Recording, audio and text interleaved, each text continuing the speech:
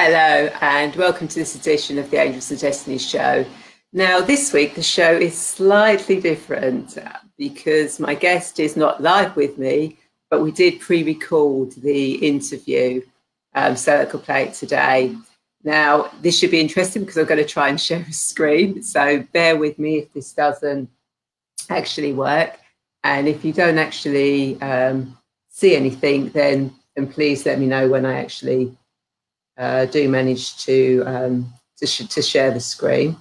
And I'm just checking that I'm going to try and see it on Facebook to see how it goes. Yeah, so that's going, I do believe. So I'm now going to try and share the screen. So this is an interview that I did with Diana Zorn. It was scheduled for last weekend, but due to various technical difficulties and time differences, it didn't take place. So we managed to record it yesterday so that we can broadcast it today. So if you bear with me, I will try and get the interview up now. If you do have any comments or questions, then please do put them on there. I will be watching to see any comments, and at the end of the interview we'll be coming back to this screen, so I'll be able to chat to you. So bear with me for 1 second and let's see if we can get this working, and enjoy the show.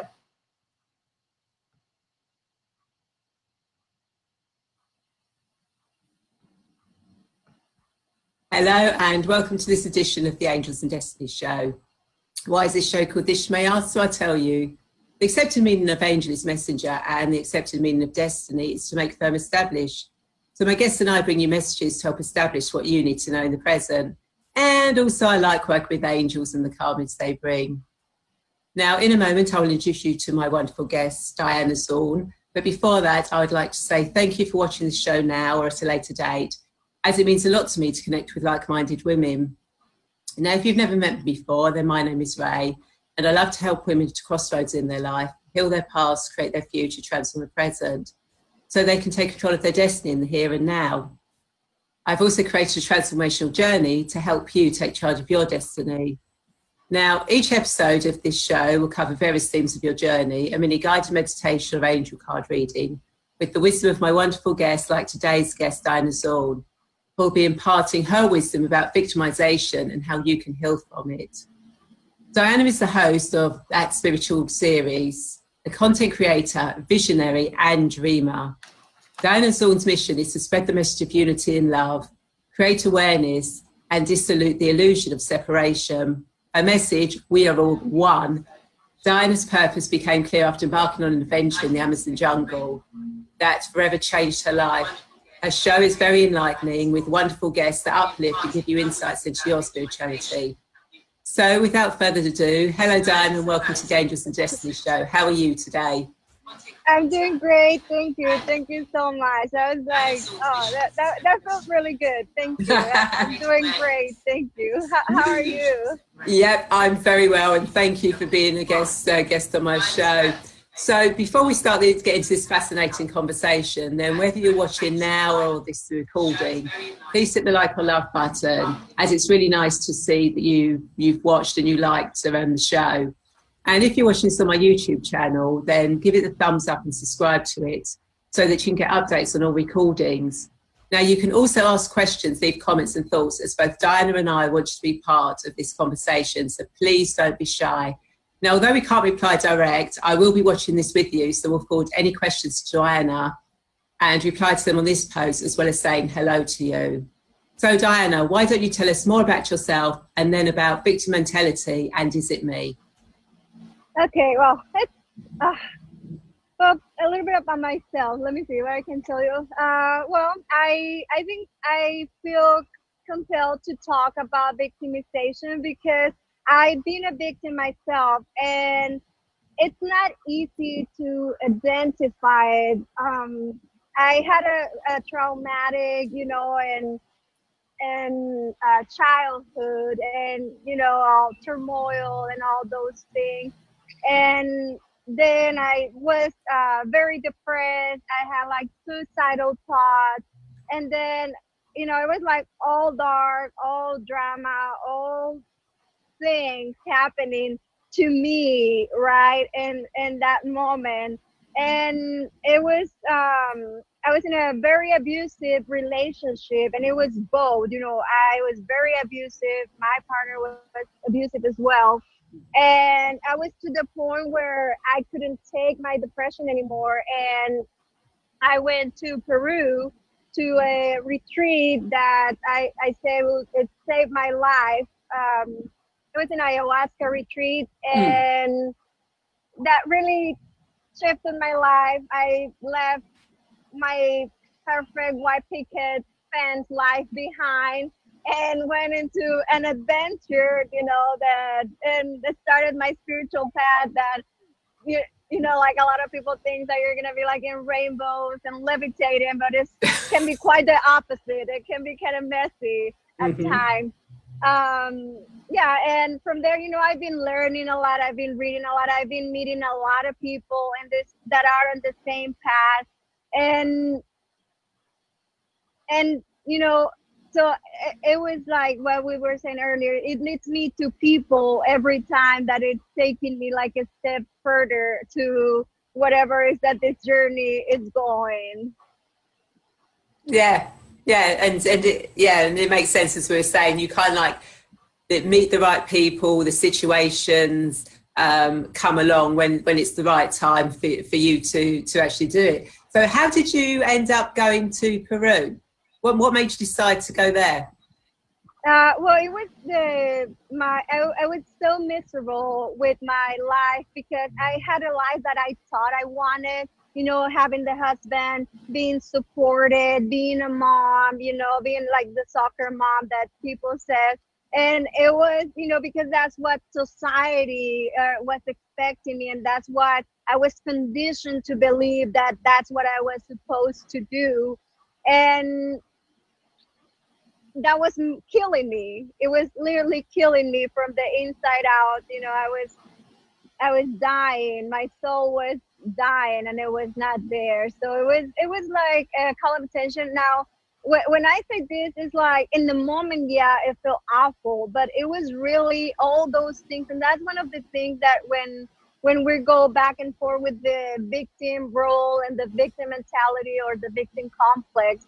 Um, is that sometimes you don't realize that those things that sometimes uh, take us to be a victim are really things that are helping us to grow, and they're wake up calls to really get back into your purpose and really get into alignment with your soul and with your spirit, and really fulfill what is that you came here to do in this life.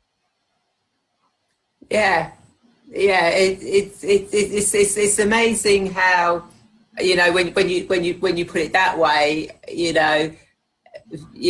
I said, a victim, is it me? So sometimes it's like you think you're a victim, but you're not really a victim. It's just that you need to do a different path, the journey.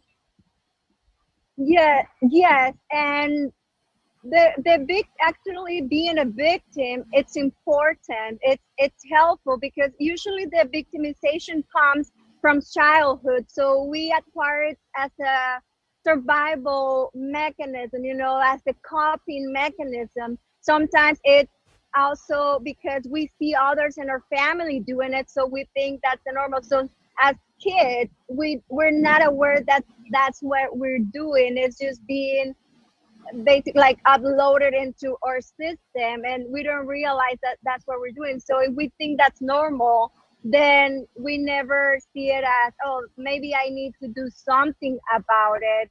Um, so really it's necessary, but then there's a point, right, where you are an adult, and then that's when it doesn't serve you anymore, and a lot of us stay there until something happens that makes us want to search a different path, or that or we get like the feeling, the sense that it's not serving us, and there's something we all do have, like a sense, like a little voice, like something that's telling us that something needs to change.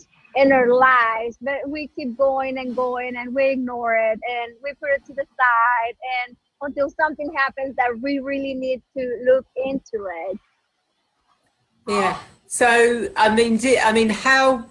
For your personal thing, how bad had it got that you went off to Peru? We all do have. Pardon? Like. Sort of like we're looking at your experience. How bad had it got you feeling a victim before you went to Peru? Well, I think I was a victim my whole life. You know, again, it never. I don't think I don't want to say never, but it's there with you. It's part of you, and even now, you know, I have to be very aware of not falling back into that, because it's so easy, it's so tricky, it's so it's sneaky. Yeah, I think it is, and you know, and even the most strongest women in the world, you know, at some point will fall into that victimization slot, because that's just the way I think just we live in this society today is. You know, but have you found that since you've been on your spiritual path, you're kind of like less susceptible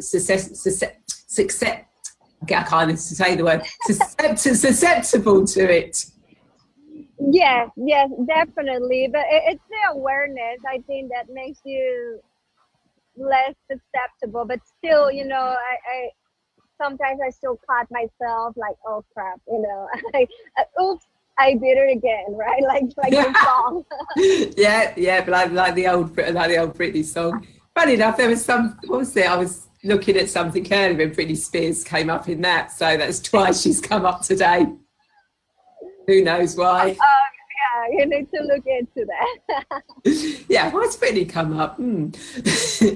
So going back to where we were. So, I mean, obviously not everyone is going to go off somewhere like Peru and that. So how can, you know, if someone recognises that they are sort of like in that victim type state, how would you suggest they get out of it, or what can they do, or how can they look at it?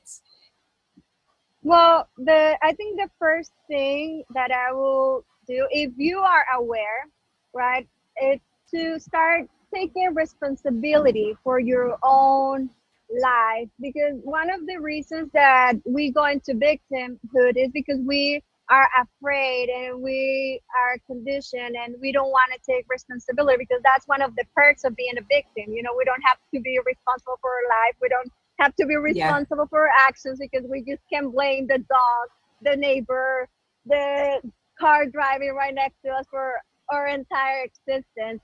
So the first thing is taking responsibility. And one thing, it's like that, it's like a tip, right? Instead of saying you, like, oh, you did this or you did that to me, start saying I, right? Instead of saying, oh, you make me angry, say, oh, I got angry because you said this. So that's a really easy way. But what I feel is like, that the biggest challenge is that people that are on the victim, you know, mentality don't even realize that they are. So one of the things like that can maybe can make you aware of if you are, because maybe you don't know you are, and you can keep going on with your life, you know. But some of the thing is like, if you look at your life, you know, take a deep breath and look around your life, and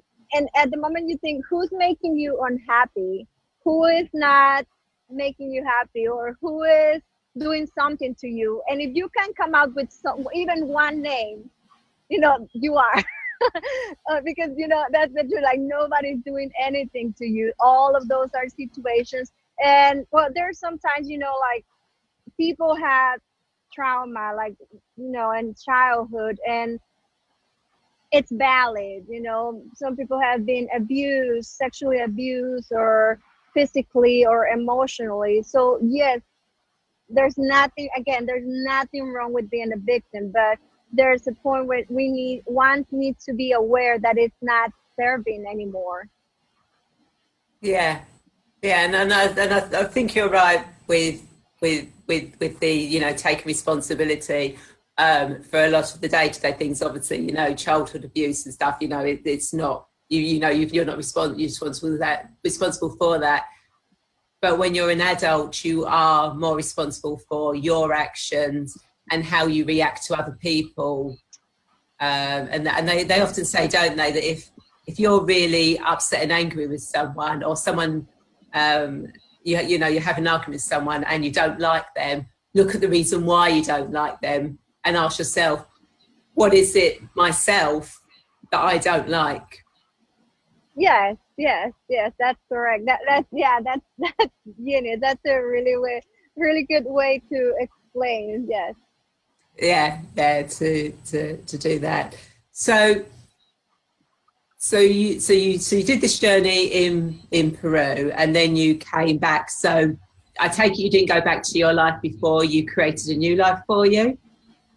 Well, yeah, but it was not long. It was probably a couple of months, and I was guided to leave like the city I was living on at the time and just go on a road trip across the United States, right? Wow. Yes, and a lot of things happened, but really, you know, that was 2 years ago, and a lot have changed. And even like with the victimization, I can say even 6 months ago, I was still very, very deep into the victim role, and it was not. It was through reading and studying a little bit more about it and being uh, connected to myself and meditating and doing all the things that people said, you know, suggest or guide you to do, that I started becoming a little bit more aware of it, or a lot, where so aware that it was impossible to not to see it. Yes. Yeah, yeah. So you say up until about 6 months ago, you still have, and occasionally you still have to check yourself and go, oh, actually, I'm going into the victimization state here. So it's always going to be an ongoing thing. Do you think? Yeah, yes, I think so. And it's like everything else, you know, it's like eating healthy, you know, you're eating healthy and one day you don't, and it's okay. You are aware that you need to eat healthy, so you just go back to it. You know, it's the same. You do it maybe sometimes, or you don't are aware, and okay, just be kind to yourself, you know, have compassion for yourself. It's work in progress, and just go back to it, you know, to being to your awareness. Yeah. And do you think sometimes that forgiving someone or a situation can help you feel less of a victim? I'm not sure, because you know, the whole thing of the, you know, of being a victim is putting it on somebody else, and the situations, the circumstances are always going to be there. We all have trauma, and that's another thing of being a victim. You makes you feel special. You think you're the only one that has crap going on. You know, you think, no, you know, you're the only one that your problems matter, and the truth is we all have something going on, you know, we all do, but it's how we respond to it. And again, taking responsibility. And it can be something like so small, like, you know, and the one I love is with, and the one that it's probably my favorite one, and because it's the one that I discovered the most recently, it's, you know, about the energy, because as spiritual beings and being spiritual power, we care about our energy, we're trying to protect it. So blaming others, oh my god, that person is going in my energy and it's gonna turn it into negative energy, and I cannot be around that, that person. That's a big one. And it can be true because, yeah, we can be affected by other energies. It's about being responsible that you have your own energy, and you always have the power to allow who goes in your energy. So I think that went so subtle that even being in the spiritual path can we cannot see it, and they're like, but again, it's like, but what is that exam or a test that someone did? Like, look around and tell me all the red things that you see, and then look back and tell me how many yellow things you see, and you cannot see, because once that you have the awareness, you're gonna start seeing it like, oh crap, I'm doing it here. Oh, I'm doing it here too, and doing it here. So yeah, it's like it's mind blowing. Like sometimes can get overwhelming, Yeah. So when it gets overwhelming, do you go into meditation, or how do you just sort of like deal with it? Well, I meditate every day or most days. Sometimes I take breaks, but meditation really helps. And being in the present moment, it's a big one, because it's another thing when we blame others for things we're looking ahead or we're looking in the past. So that's another way to fall into that. So being present, if you're present in the moment, there's no one around you that is doing anything to you. There's no circumstance there. It's only you connected to self. Yeah, and that, and that's quite interesting, because that's obviously how I work as well. Everything that I do is for the present. Even though I work with past life regression and I work with future life progression, the past life is to learn and heal from that past so that you're present, so that doesn't affect you anymore. And if you know your future, then you're not worried about that, so you can be fully present. So yeah, it is really about being present in the moment, being in control of your destiny, of what's happening with your life, not allowing others to influence it in any way. Yeah, and they say, right, to learn about the future, we need to look into our past, and I believe to be completely true. If we don't know our past and we don't know where we come from, and I'm sure with the regressions you come like with past lives and things that were carry from other realms or other experiences, and it is very important to do so, because even maybe a victimization can come from somewhere that we're not even aware. From a childhood that we might not remember, or a past life that that, or also from sort of like from your ancestors as well, because it may be that the women, if you were to look back at your, say, like your mother, your mother's mother, your mother, going all the way back, and sometimes you may find that thread, the same thread of victimization, actually comes through each female along that line until it gets to you.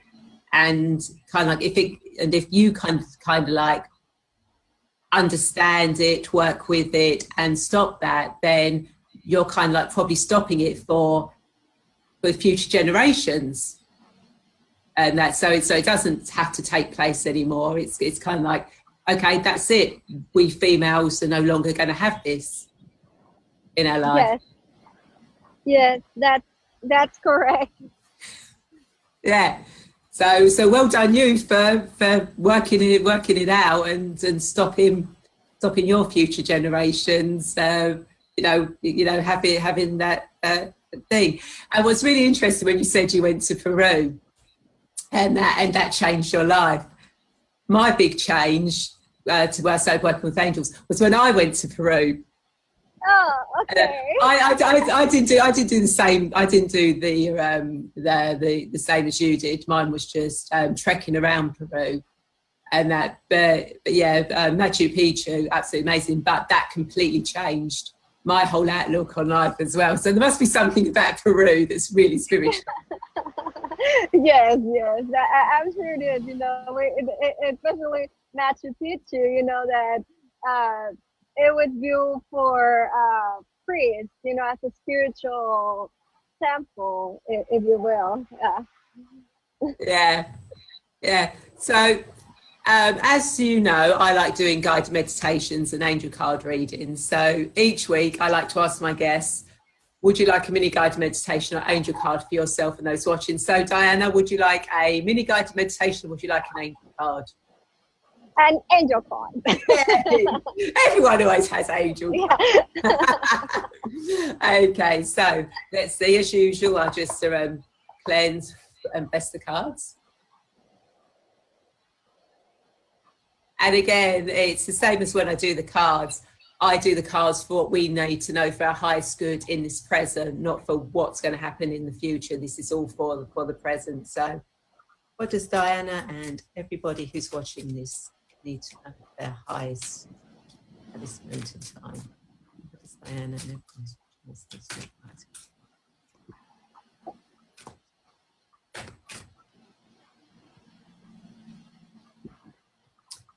Okay, so we have got wandering path, enjoy the journey. Which I see, even that car alarm is liking that one. And so what it's basically saying to you, Diana, and to everyone watching this, although you probably already know that from seeing the card, because angel cards, you look and go, yeah, I already know that. It is, you know, enjoy the journey you're on at the moment. Don't worry about what's happened, what's going to happen. Just be fully present and just enjoy it. And don't worry about if you're not sure which direction to go. Just wander, because by wandering, you actually enjoy what's going on around you. And that brings your focus back to what you need to do in the present. Does that make sense? Yes, complete sense. Phew, I'm glad the cards work. They always work. So, Diana, do you have any insights or thoughts there to leave our viewers with? I just want to say that be kind, you know, to be kind to whoever's watching this, you know, be kind to yourself. This is a journey that doesn't matter where you are. We are all in this together, you know, man, woman, child, elder. We all are in this together, and that we are here to remember who we are and to love and create from, you know, our hearts. Yeah. Oh, that's brilliant. And you're so right. We are all, you know, with your message, we are all one. That's correct. Yeah. So thank you, Diana, and thank you for those that are watching. And I would like to invite you to share this video, as I'm sure there are more women who feel lost and want to get clear on their destiny, just like you. And reach that crossroads in your life and you need help finding your destiny and getting clear on your path, then I would love to be that guide for you. Reach out and connect with me so that we can arrange a free 20 to 30 minute session via Skype or Messenger to find out more about each other and about how I can help you take charge of your destiny. And Diana, if people want to connect with you, what's the best way of doing it? Okay, well, I'm on Instagram, and it's Diana Sean _spiritual, and on Facebook, Diana Sean. I have my personal page and my friend page, and on my friend page I cannot accept everyone. But if you go to my fan page, you can follow me there, and you can be up to, you know, date with interviews that I'm having and videos that I'm making, and just be there with the content and uplifting each other. Yes. Yeah, and I can say that, you know, I'm a fan of that page, and I will put all the details up so you actually go to the right page. to actually connect with Diana and to watch some of the interviews, which are really inspirational for you. And so I will see you all next Wednesday, the 15th of May at 8 p.m, where my guest will be Caroline Carey, who you may have recently seen on Time of the Sixth Son, the movie. So she will be imparting her wisdom that she has learned from Gaia over the many years. So I'll see you all then. And Diana, thank you so much again for being on the show. It's been absolutely brilliant. And hopefully I'll get to speak to you again. Thank you. Thank you so much. Thank you.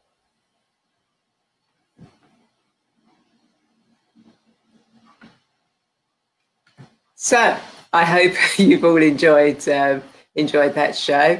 And hi, Rani. Thank you for being there. Oh, criminal investigation. Just realised that's the share screen on then. I was a bit weird. I'm thinking, where's that phone call coming from?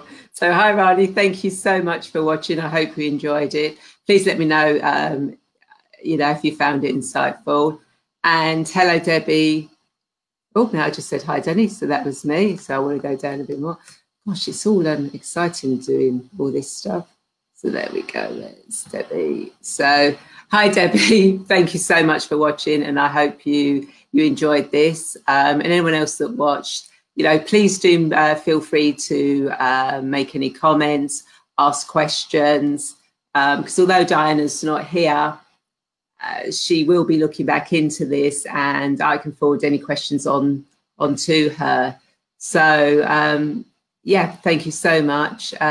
Debbie, thank you. I'm glad you found it really interesting.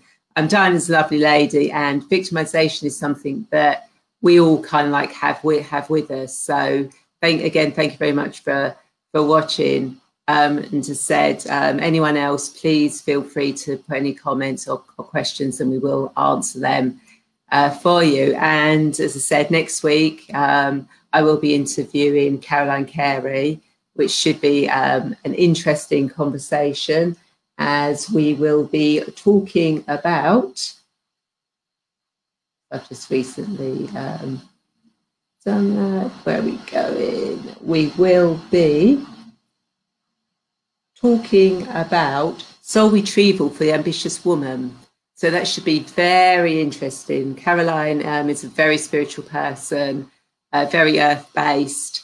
So I look forward to seeing you all next week. Have a wonderful week. And again, thank you so much for watching. Bye now.